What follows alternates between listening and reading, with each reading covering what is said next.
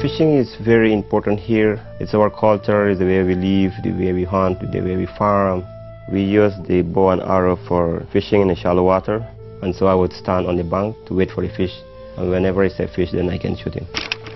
The food that I enjoy cooking is roast fish.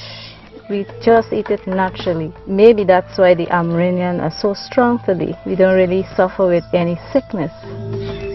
There are different groups of indigenous people, but we are from the Mukushi. Baskets are mainly made by the male because it is like a tradition for men to do handicrafts.